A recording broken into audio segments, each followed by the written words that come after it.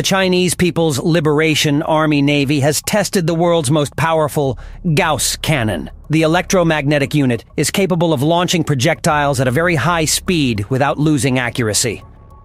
Chinese scientists who participated in the project report that the electromagnetic launcher was able to accelerate a projectile weighing 124 kilograms to 700 kilometers per hour, and this speed was achieved in less than 0.05 seconds. Chinese scientists believe that electromagnetic launchers have a great future. Their advantages over traditional barrel artillery are high speed, low cost, and quick training. The new electromagnetic launcher is expected to be able to hit targets over 100 kilometers away, accelerating the projectile to 3,600 kilometers per h, almost Mach 3.